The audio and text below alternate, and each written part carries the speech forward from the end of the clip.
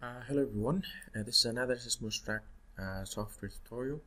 In this tutorial, I'm going to show you how to perform a cyclic analysis on an infill masonry wall structure. So here is some data. So we provide a cyclic load depth and amplitudes. So here is, you can create as your own, and then after you applying in the top of the structure and the analysis completed, you can get the hysteresis curve like this. So the hysteresis is the displacement in the top of the roof and the maximum shear force on the base of the structure. So we jump to the structure. We select as a random example. We can use the building modeler, but before that, let me fix the unit, which unit we want to use. So I'm gonna use let's go to be set as default meters, kilonewtons. So I'm gonna use SI m kilonewtons. I'm gonna OK, and I'm gonna go to the unit building modeler. So I'm gonna select 2 stories instead of 1 story. I'm gonna select 2 stories. Each story has 3 meters and totally 6 meter height. So I'm going to create a new project, but before that, let me show you one more thing. I'm going to back to here. We can go again. No, and you comes to here. First, change the stories. So totally, I want 2 stories, and you can come to the advanced setting. So here is something you should make fixed. The first thing is analysis type. We want to conduct cyclic analysis. So that's a static time history analysis. And you also have option to change the frame element modeling. So which kind of element you want. So inelastic force-based frame element, or inelastic plastic hinge force-based element. So this is the total available method for the modeling and nonlinear behavior of the frames. So I select inelastic plastic hinge force-based element, so which is very common, and the result is acceptable. So but you can verify others. For the walls, you can select infill plastic hinge force-based elements, or you can inelastic plastic hinge displacement based force element. So for this one, I'm going to using this. And we also have force lapping for the load combination coefficient. So we do not applying any gravity load with anything else. So just this one can be changed when you applying some gravity loads and also seismic loads.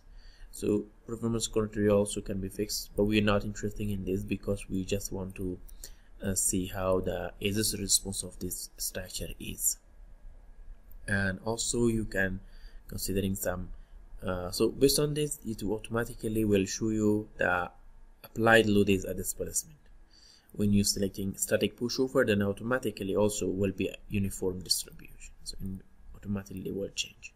So I'm going to select static time history, and it will be automatic. So program will give you an option to give that one. And also define control node. It's automatic. The program detect which point should be the control node.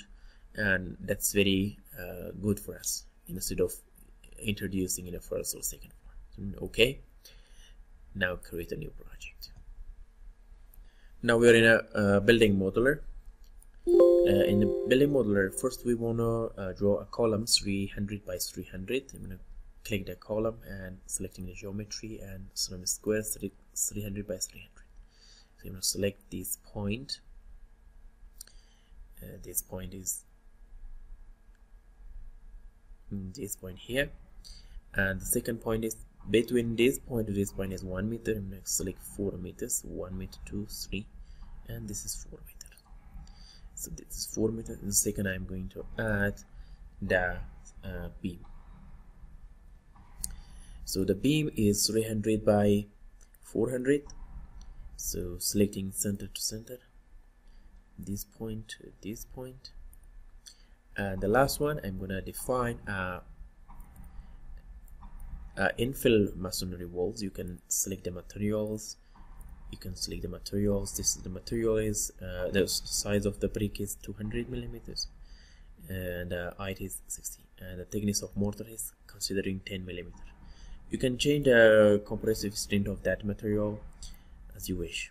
So I select this as a default, and this is 300, which is equal to the length of the column, and selecting center to center, and I'm select this point to this point. Now you can see the model is created. So now we do not need to go to the second floor to copy to do the same things, but we're using this command. It's called copy from the first floor to second floor. Okay, and it's all automatically. So I'm gonna go here, and now you can see it is 2 stories. So I can close this and save the model, and maybe in the future you can re-edit this one called Infill masonry wall. Save it, and here automatically, which we selected in a setting, that static time history analysis, the program will give us. So this is the equal the SeismoStruct curve which we have written here. So in case if you want to extend this for longer, then you can ask it to be further. So you remember this is the load factor, which is using meters. So this is quite large, so we want to reduce this one. So I'm gonna OK. So the program automatically controlled everything, but we comes to the first material. We want to change the material. We want to get a very pinched model. So then we have to, because the material is quite sensitive in a nonlinear behavior, so we want to use SeismoStruct material. So this is the SeismoStruct material. So I can change some data based on I wish, such as, let me go to the change the yield strength in a positive direction to 535, and this is kilopascal. Let me make it putting 3 more zeros, this one, and this also in the negative is this one. So other parameter like peak strain in a negative is, let's be 20%, and the modulus of elasticity, everything we can assume the peak strength. This is the peak strength, should be quite higher, like 620, and this is the residual stress.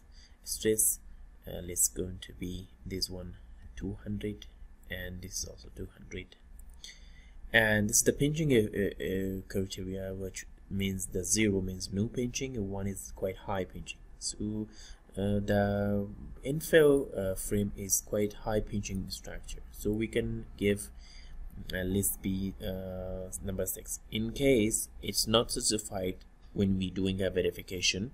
So then you can play with these 2 parameters, and the duration is that 50 is maybe we can give 0.6. So the specific weight is equal the weight of the structure steel. So that's not too much difficult. So we come again and we change this one to 535, and again 535, and this is 20% the peak strain, and this is 630.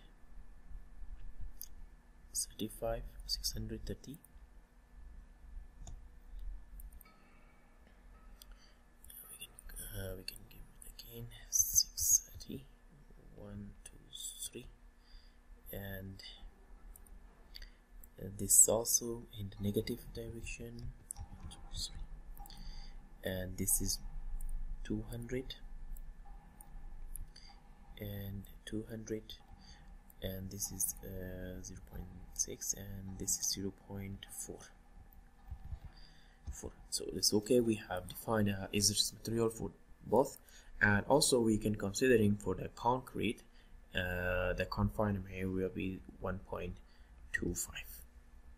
So other parameters also we have, we can change it. Let's change the compressive strain should be 15, and the tensile strain should be 1. It's automatically can detect that 10% of the compressive strain. So no, okay. And now we have brought some changes in the material, and we go to the time history, and we can view that one which you already defined. So this is the maximum is 8. So we want to reduce, we want to push this one in back and forth by 0.2 meters or 20 centimeters. So I'm going to apply the load, and this static load is applied in the all 3 nodes. So but mostly we will take the displacement from this point, which is, if you go to find that node, is the control node. This is the control node, which is equal to the middle of this point. We come back to the applied load, and we want to change this value. Is already changed. If we considering 0.1, so that times, we will times to 8, so it's quite large. So when 0.1 times 8, it become 0.almost 8 centimeters.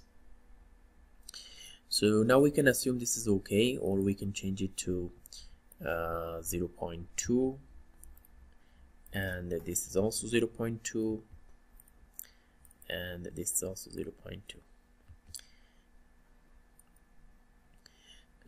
Next, we want to run the analysis processor, and we're going to run, but it requires to save it. So we're going to call it Infill masonry walls. So now the analysis is starting, and you can see the performance criteria logo here, and the time steps. Here it is.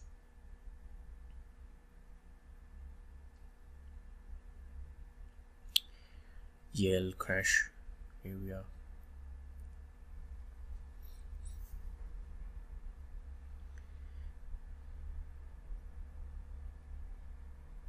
So this is the analysis completed. We're gonna go to post-processing, and we want to see how the response of this structure is. We're gonna go to global response, and we come to hysteresis, and we can see the node is taking from the control node.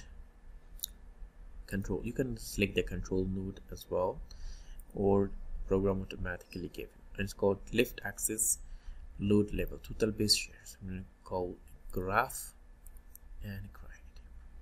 So the program gave us this data. So this is kilonewton, and this is meters. So we can take a value and select all, and copy the selection, and I'm going to bring it to here and call paste. So now the analysis completed, and this curve is giving for us. So I'm gonna check it, because this was in the opposite, so we times to -1, and also this one is no need, because it's already kilonewtons. We selected kilonewtons, so it's not need. So I'm gonna select this one as a general, and you can see here is. So I'm gonna select this one and go down to see where this one is again.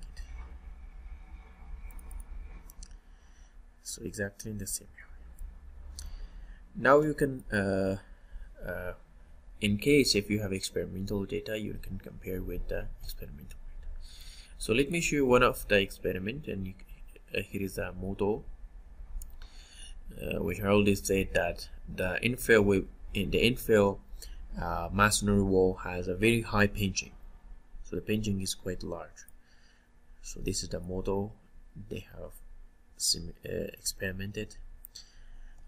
So now you can come back to the preprocessor and play with these parameters, especially with these hysteresis parameters. So now you can give let's suppose that will be 8, and we go back to the another one, and again this to be 8. If you rerun the analysis and you compare the result to see how it works. Now we finished the analysis. I'm going to pause processing again back and to see how the response is. Global response in Hughes curve, and going to graph and show. So now the painting is a little changed. If I go value and select all and copy selection, go back to here, now you can see some changes may have made. So but the pinching is increased a little. So what we're gonna do is we're gonna bring down from the 0.8 maybe to 0.43, so maybe 0.2 to 55. So you should make a fitting, and that result will be proper for your verification. So this is the end of the tutorial. If you have any question, please put in your comment and I will find time to answer you. See you next time. And if you like this video, please subscribe and comment and share with your friends. See you next time.